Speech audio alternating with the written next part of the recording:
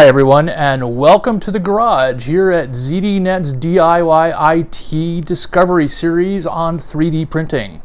Today we're going to go a little far afield. Instead of talking about 3D printing, we're going to talk about 4K video and pan and zoom. And to do that, I've got this little fella who's a little nervous being on the video for the first time. This is Pixel. You want to say hi to everybody, Pixel? There we go. Whoops, caught in my microphone. Come on, unhook. Let's see, let me get your foot out. There we go. This is Pixel. Say hi. Say hi. There you go. That's Pixel. And the reason I have Pixel, obviously, is we're going to show you zooming and panning. You can see now the entire area of the garage, from my wife's hobby stuff to my stuff to the 3D printer to the workbench. And of course, you can see little Pixel over here who doesn't want to smile for the camera right this minute. He's a little nervous. But over the next few minutes, I'm going to show you how to use ScreenFlow to take a 4K video, zoom in, and make use of it so you can do operator-free pan and zoom. So why don't we do that? Let's take a look at a couple more examples and then look at how we can put this together. Okay, welcome to ScreenFlow. This is the tool I use to manage and produce most of my video tutorials and all of the pan and zoom videos you've seen in producing the DIY IT Discovery Series on 3D printing.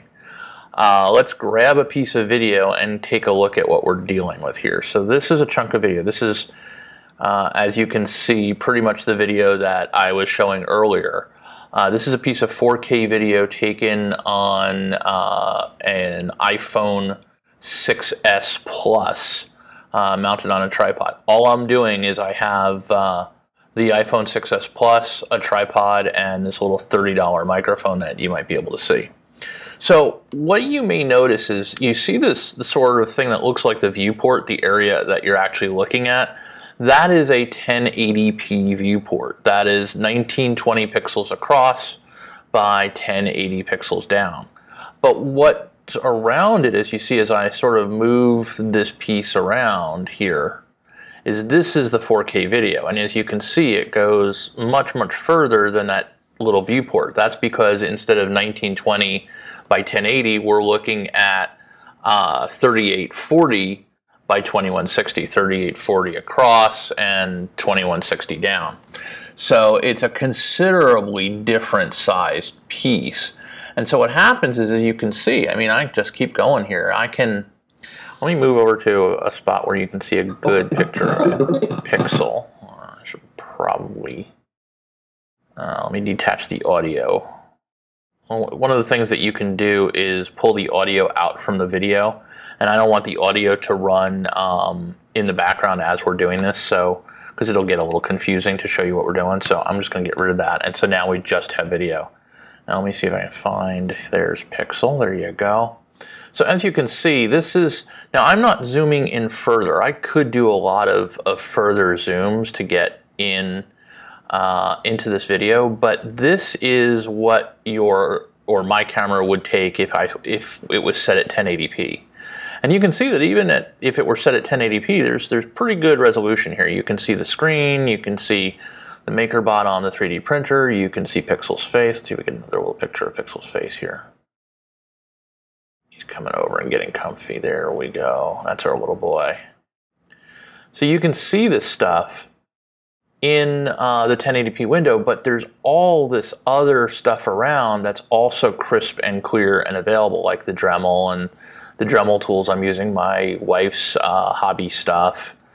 In this direction, if we come down here, you can get a much better picture of the MakerBot replicator. You would assume, in fact, that if I moved it over just slightly, you wouldn't even see the dog, you just see the MakerBot replicator. And so what I've been doing, the way that I've been creating this idea of operator-free pan and zoom, and essentially what that means is the video is taken once, I just set the camera and forget it, and then in this program I'm doing the tweaks that give us a pan and a zoom.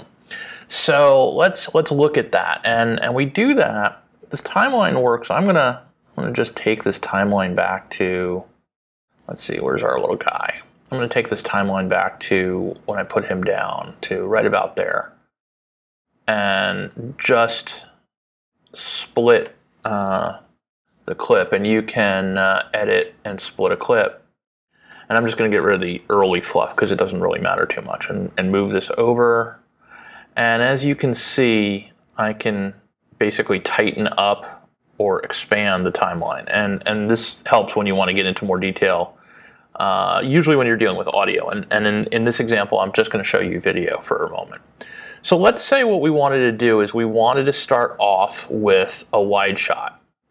And to do that, what I'm going to do is I'm going to simply take this whole window and I'm going to shrink it down. And as you can see, as I'm holding the shift key down while I'm doing it, there's a lot of shrinking to get this whole 3840 by 2160 window into the space. And if I did, there you go, and I started to play, you'd see it start to play. And as you can see, in this chunk, I'm still hooking up the microphone and all that sort of thing. But let's say I wanted to focus in after we did this wide establishing shot. We've got this nice little establishing shot here. And while I'm fumbling with the microphone, I want you to look at Pixel. So let's zoom in on the little guy right around here. So that brings us to this set of functions, which are basically video features. And ScreenFlow is very, very powerful. And I'm not going to teach you ScreenFlow. I'm going to just show you what you can do with the pan and zoom capability of ScreenFlow. So what I'm going to do is I'm going to select an action. I'm just going to say a little video action. If you come over here, you can see this little tiny yellow spot. And this is where maybe expanding it'll make it easier because you can see that this is a video thing. And what I can do is I'm going to come up to this corner and I'm going to scale the video to 100%. So I'm still at full resolution, but now the video is at 100%. And now we have a nice, good picture of Pixel. And so if I come back to the beginning here, watch what happens. Now we have the full screen, and actually watch the outside of the area. Watch this gray area as well. Okay, here we go. Play. And zoom. And so you can see that what just happened was, you can see the video now. We'll come back out here. You can watch it effectively zoom back out. And what's nice about ScreenFlow is that entire in-betweening of the zoom, this piece here is actually, they're taking this image and they're taking this image and they're computing the in-between. So they're doing the frame jumps for the zoom. So we're able to do a pretty decent zoom, as you saw. I'll just take it from here again and zoom on Pixel. So we're going from, 4K resolution, you see the entire garage, to just the little guy. So that's really neat. Now the next thing that I was talking about is the pan capability, which is basically moving the camera from left to right. So now that we've seen Pixel, let's keep him there for just a sec. Oh, he's such a cute little dog. Let's pan this thing, and you select the clip you want to add this to. I'm going to add a new action, and this time I'm not going to change the scale, but what I'm going to do is I'm going to grab the video and I'm going to move it over to here.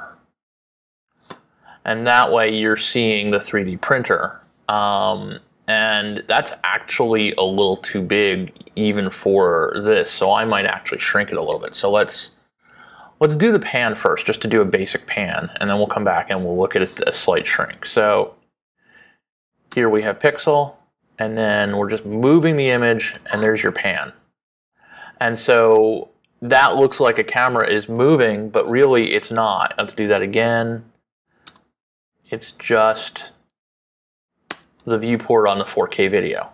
But there's no operator work doing. This was all done in recording, and I'm sitting here in what is essentially post and making that happen. Now I could have done both a pan and a zoom. So let's come back to before Pixel. Let's get rid of this transition.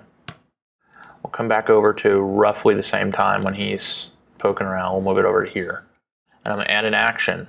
But this time I'm bringing the 3D printer in, and I'm going to scale it down a little bit so you get to see the full 3D printer in its space, and I'm moving it over, and I'll scale it up a little bit. Let's take it to down a little bit more. There we go. So it's a subtle difference in size, but you'll notice that now this is actually at 87%, and so we are doing a pan that was also a zoom at the same time. So this is as if somebody's moving the camera and controlling the lens at the same time. We could also do something like pan and zoom up, and we'll do that. The resolution won't be quite as good, but we'll do that by coming up here to the display on the printer. So I'm going to add another action point, and this time I'm going to scale the screen up quite a bit and come in here so you can see the control panel. So now if I come back, you'll see that we have a pan over and then a zoom in.